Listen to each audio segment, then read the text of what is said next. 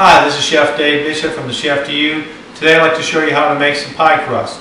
Today we're going to look at a basic pie crust and a Pennsylvania Dutch. Let's take a look at our ingredients and get started.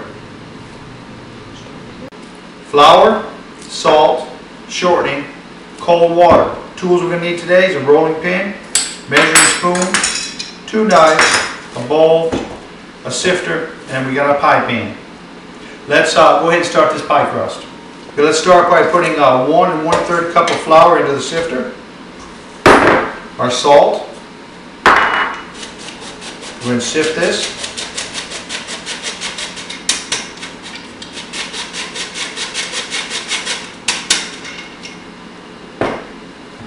Our shortening, we're going to cut this in. We're going to make a flaky pie crust. We want our shortening, when we get done cutting it, to be about the size of a pea or a hazelnut.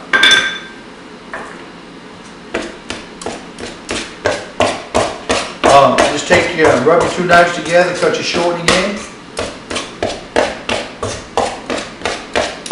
I'm not going to speed the camera up and get ahead. We're going to do this at regular speed till we get it done.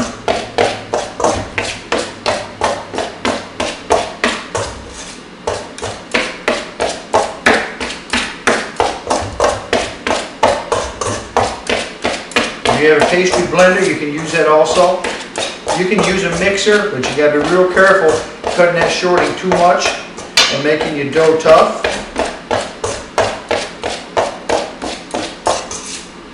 Alright, a couple more hits here real quick. Alright, I'm going to clean my knives off. Take a look at there. This is pea size. Now I'm going to take my cold water. You notice I got ice in this glass. I do that for purpose. You want that as cold a water as possible. We'll take 3 level tablespoons of cold water.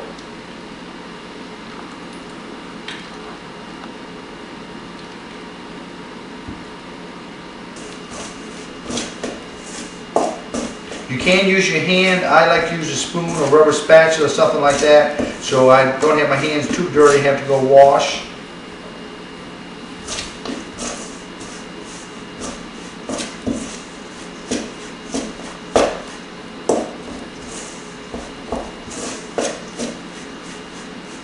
So I'm going to put a pinch more water in today.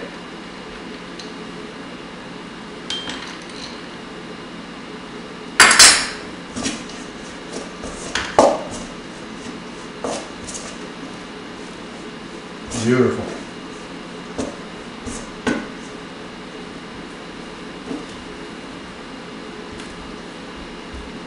Alright, I've got a nice moist ball of pie dough here.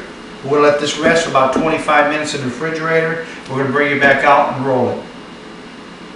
Let's go ahead and roll out our basic pie crust. You want to add a little bit of flour right here in the center.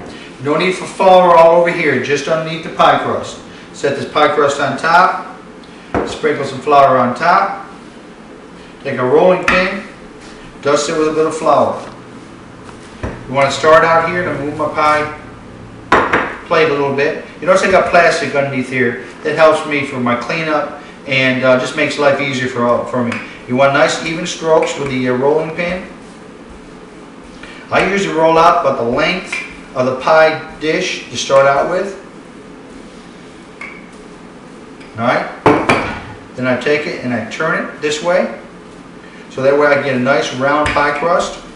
I joke with my students that they're making all 50 states.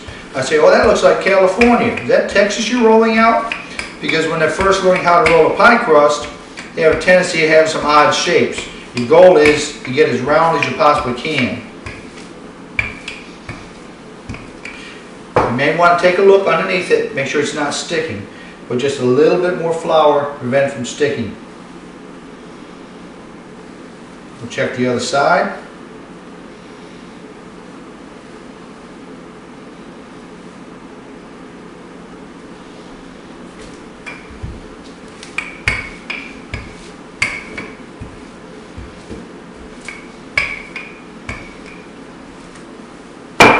Alright, take our pie tin and we look, and we got about 1.5 inches on each side. We're ready to go. I'm just going to go just a little bit more. Let me dust my rolling pin just a little bit more. You have two options at this point. You can take it and roll it up on your rolling pin, or you can fold it in half. I prefer folding in half because I'm afraid I might break it on a rolling pin.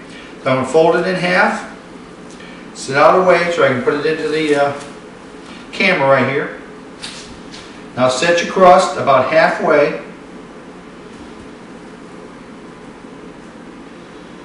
Bring it across. Another very important thing to do is to make sure you have no air gap in here. You want to bring your dough up and let it rest all the way inside. Because if you do that, if you're doing a cream-filled pie where you're going to bake this first, it's going to pull in on you. Now at this point right here, if I'm making a fruit pie that I want a top crust, I'd stop here and I wouldn't do anything else. I would go ahead and put my filling in, do my top crust, take my water or butter around the edge here, or milk, and I put my top crust, and then I would flute it after I got my top crust on it. Today I'm just going to show you how to flute the sides for just a bottom crust. Let's zoom the camera in here and I'm going to show you how I do this here. I take and I pinch right here in the crust and pinch right next to it. If you look real close, there's a diamond here. Now I move this left hand to the right spot and I keep moving it around here. I continue all the way around. If I wasn't on the plastic, I could actually spin this. Work all the way around till your fingers get back in the original holes. And as you're doing this, you're actually cutting the pie dough on the outside. So as soon as we get to the where we started, right there, just knock all your excess off. There you go, you got a beautiful pie crust ready for a cream filling, lemon meringue, something like that. You can make these a day ahead of time, put some clear wrap in, set another one inside, and they'll last in the refrigerator for a couple days. Let's take a look at our second crust. This is a Pennsylvania Dutch pie crust. I've already taken the flour and sifted it with the salt. I've cut the shortening in to pea size. There was 3 cups of flour, 1 teaspoon of salt, 1 1/4 cup of shortening. Now we're going to add our liquid. We got 1 egg, 1 teaspoon of vinegar, and we got 5 tablespoons of cold water. Alright, we're going to leave that glass there just in case we need some more. Stir this up very well. Make a little valley right in the middle. And pour this in. Same way we did our other one, we want to stir it just until it's incorporated. There is times you may have to add a little bit of water. The temperature outside, it might be humid outside, rainy day. So you have to use your judgment. You want a damp pie crust, but when you touch it with your hand, it's not going to be tacky either.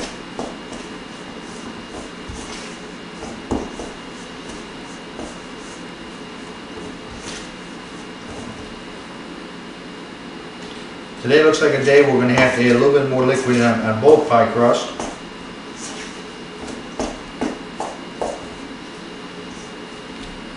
Okay, I'm going to add just a pinch more water. And I'm going to go in with my hands today. Now this is a good pie crust here. A little bit more flavor with the egg and the vinegar. You can use this for fruit-filled pies, pot pies, turnovers. I would use this one maybe for a cream pie, like a banana cream pie or a coconut cream pie. I'd use more of the basic pie. Alright, you see we got a nice firm crust there. All the flour has been used up. We're going to go ahead and refrigerate this one. Okay, we got our pie crust done. I got my basic pie crust here that we rolled out, fluted the outside edges. Again, you put it in the refrigerator, use it later. Pumpkin pie, pecan pies, anything like that. Cream-filled pie, bake it ahead of time. Here I got my Pennsylvania Dutch pie crust. This will make a top and a bottom crust. I'm going to use this later for another recipe, so I haven't rolled this one out yet. This is Chef Dave Bishop, cooking and teaching. Until next time, may God bless.